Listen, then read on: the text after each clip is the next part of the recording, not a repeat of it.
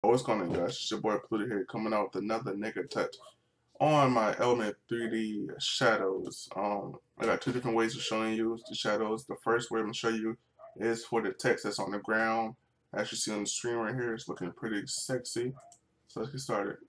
So after you made that nigga comp and you got everything in the your motion track ready to go, you want to go up into scene setup, go over to primitives, and then find plane.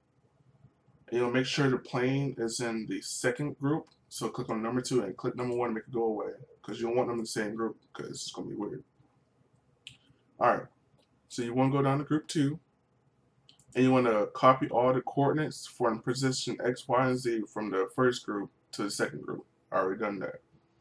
Alright, so once you do that, make sure the text, make sure the plane is like cutting out parts of the bottom of the text so you can see the most of the shadows will be, it'll make it look like the text is in the ground.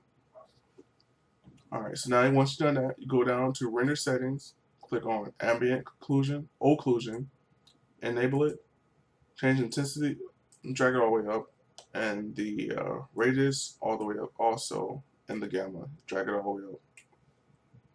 Alright, so now you're beginning to see some of the text. Some of the shadows. Alright, so now you want to get rid of the plane. So you go back to scene setup, click on the plane material, scroll all the way down, go to advanced, and then you click on matte shadow. Excuse me, then you press OK. So now you get to see a little bit of this sexy text shadows right here, man. This is looking pretty damn good, you know what I'm saying, to me. Alright, so that's the first way of the shadows. Now the second way is you want to duplicate the Element 3D layer, click on the bottom one, and then type in Gaussian blur in the effects and presets tab and type in fill, and then drag those two things on. Alright, so now you want to change the color of the fill to black. Then press OK. Then go back to Gaussian blur, change the blurriness, drag it up to whatever your likeness is. I usually do mine around 18, 19, you know, somewhere around there. And now you can see it looking even more sexy with the shadow on it. So I use both these shadows on my text most of the times.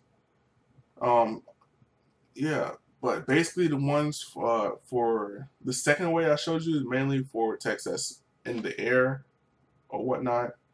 And the first way is mostly for text that's in the ground.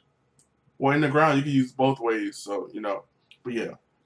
You guys, if this helps you out, please leave a like and comment below. You know what I'm saying? I read all my comments, everything. You guys, I love you. Thanks for 3.8K.